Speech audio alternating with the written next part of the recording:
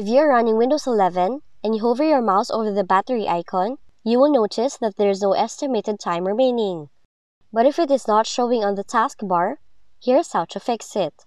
To begin, navigate to Settings, select System, and click on Power and Battery. Now the information on the estimated time remaining is available under the battery percentage. However, you may need to wait for 30 seconds until these details show up on the screen.